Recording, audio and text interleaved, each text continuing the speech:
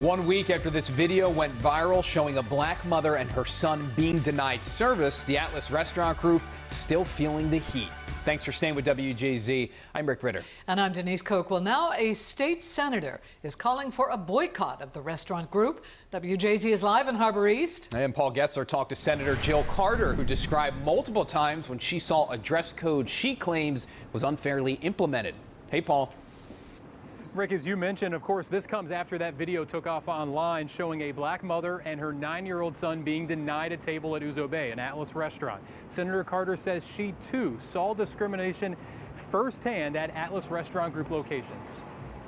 Managers at Ouzo Bay cited a dress code as the reason a black mother and her 9-year-old son were denied a table last week. Unfortunately, we do have a dress code. If you have some non-athletic shorts. But that white kid out there can't be here with his tennis shoes on. This video took off, as did national notoriety for Atlas Restaurant Group.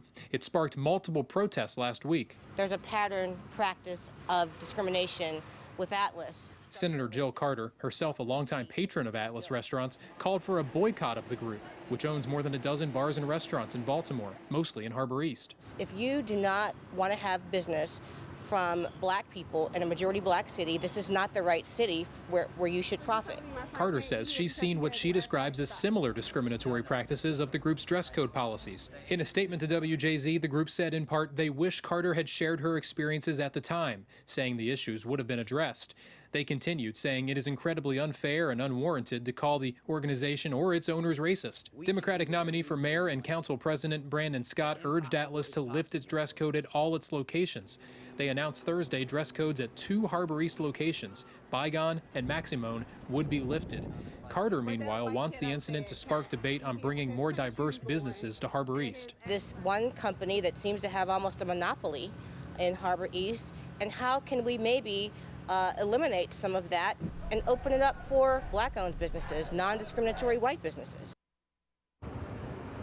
Back live in Harbor East, Senator Carter requested the city's Community Relations Commission open an investigation on discrimination in public accommodations.